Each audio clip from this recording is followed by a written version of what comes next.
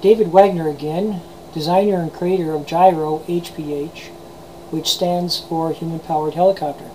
Continue on in our discussion.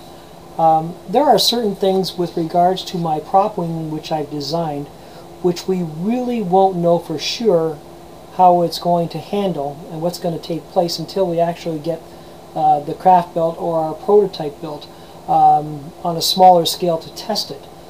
But essentially what we have is some other conditions that we have to consider with regards to how we have designed the craft and what we're looking at. And it's an articulated rotor design. Okay, now let me try to explain this if I can.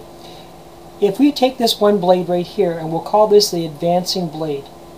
Okay, so if the prop is spinning this way and this is the advancing blade, on the opposite side of it you have a retreating blade.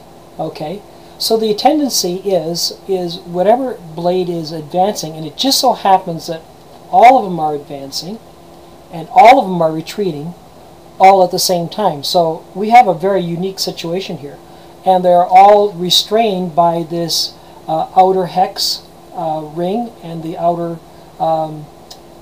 ring that is holding the hex.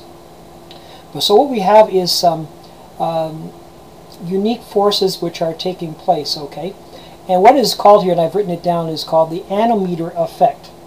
What the anemometer effect is this, is that when you have the advancing wing and the retreating wing, they compete against one another. There's greater lift on the advancing, and then they're on the opposite side at the same simultaneous moment there is going to be retreating.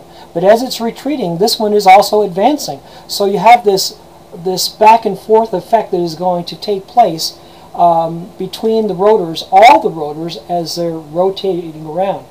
Now this rolling force that is going to take place on each and every one of these wings. So with this one it'll be opposite of this one, with this one it'll be opposite of this one, and they're all taking place at the same time.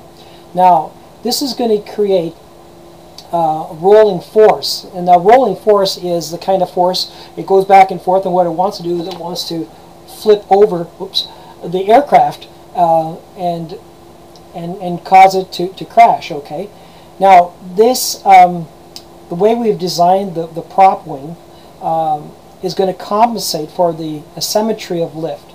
In other words, this desire to want to flip over.